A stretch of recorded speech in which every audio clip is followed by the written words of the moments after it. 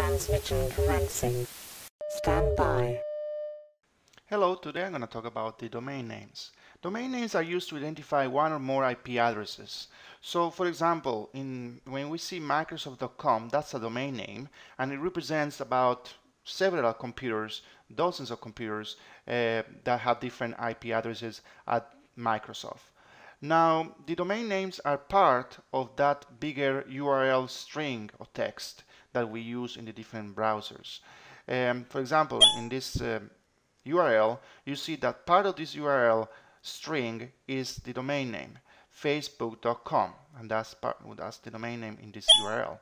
And this URL is pointing to the index website resource located at Facebook computers. Now, you'll notice that besides the name, we also have something called an extension, the .com. That also tells things about this domain to the computers. For example, you have different URL domain name extensions here.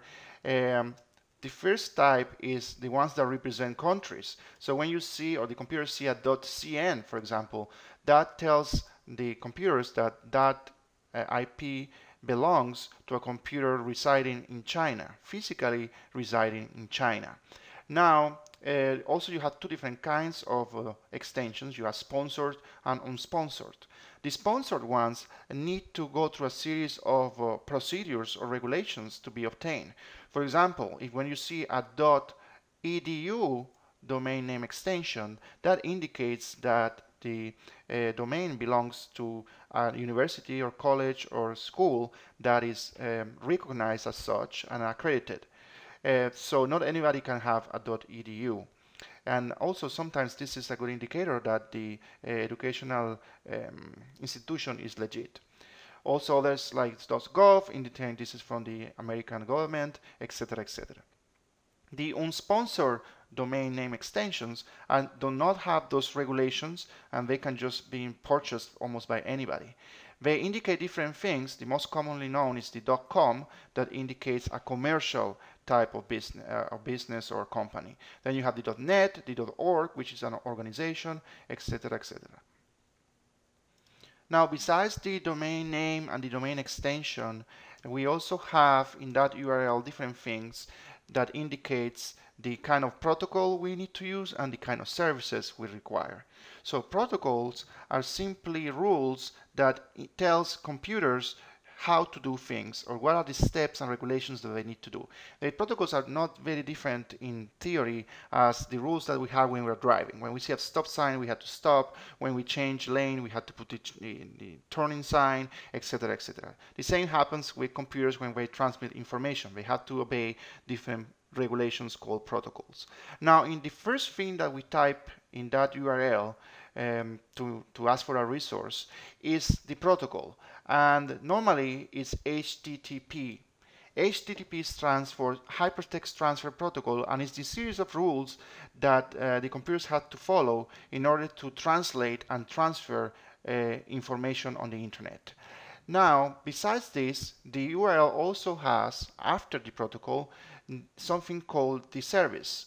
And the most common service that we use is the www, that indicates World Wide Web.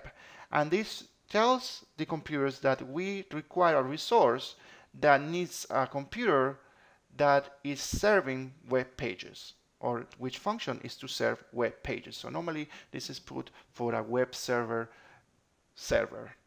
So sometimes though we need other things. We need to transfer files that are not web pages. So we will use a different service or a different server. So if we type FTP, we are telling the computers that are involved in these protocols or in this transfer that we're gonna need a computer that is a file transfer protocol server. So it's a server that is in charge of transferring files, not just web pages.